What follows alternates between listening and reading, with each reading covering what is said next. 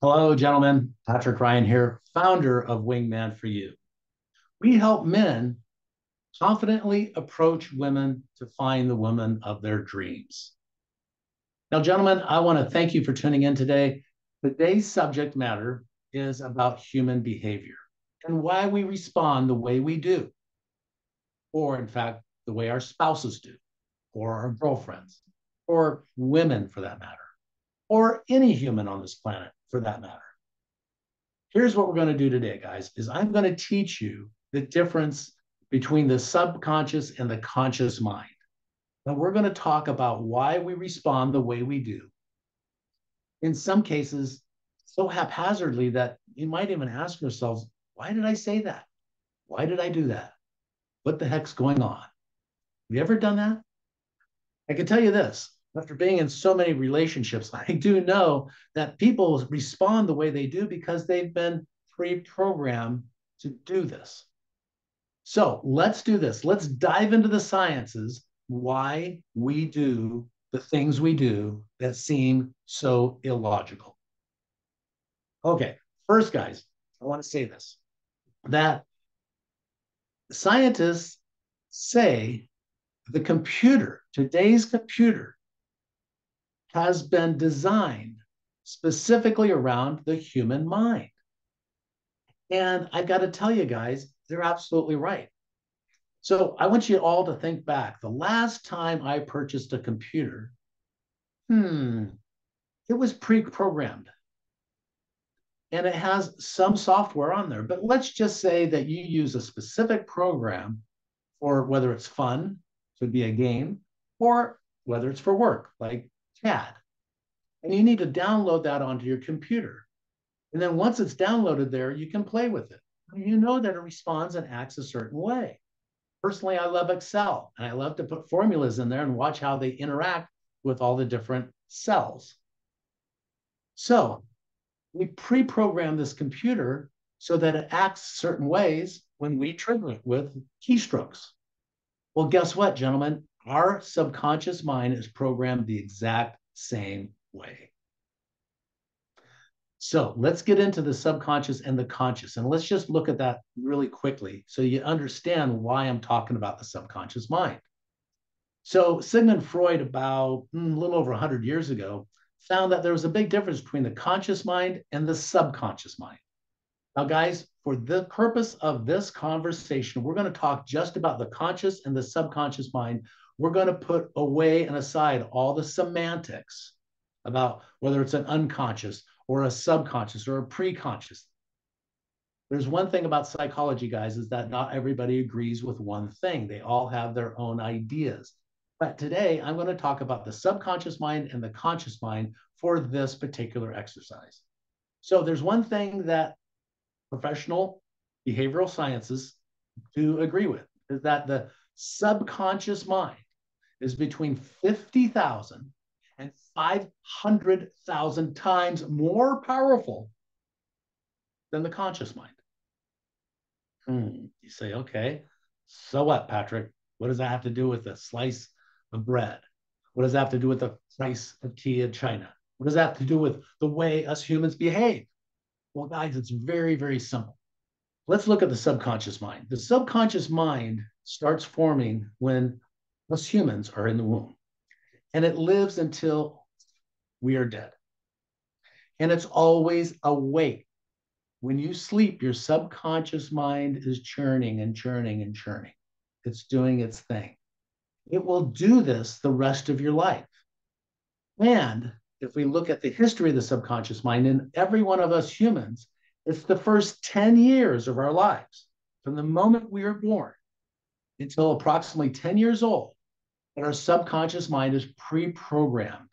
And it's pre-programmed by one, perhaps maybe brothers and sisters that are older than you that raised you, school teachers, principals, maybe even the neighbors. Anybody that has influence over this child's subconscious mind will influence and start programming that mind to act just like the program you downloaded onto your computer. There's certain keys that you click, and there's certain things that the program does. exactly the way our subconscious mind works in a relationship. One of the keys to this, guys, is to know and to understand that emotions, the trait of our own human emotions, are housed in the subconscious mind. So, as an example, if you were trained to cluck like a chicken, clack, clack, clack, clack, clack, clack, clack, clack, because your subconscious mind was programmed that every time I snap my fingers, you clucked like a chicken. That's your subconscious mind taking over, taking control of your behavior when there's a trigger.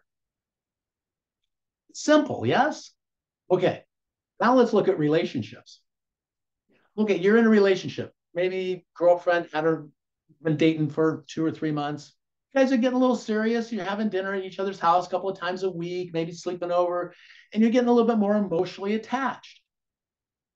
And then you're having a conversation, and she just goes off like a chicken clucking.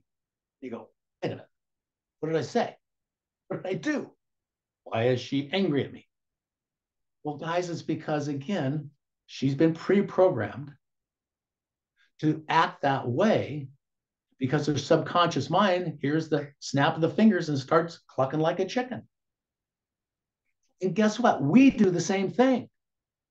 We humans, every human on this planet does the same thing.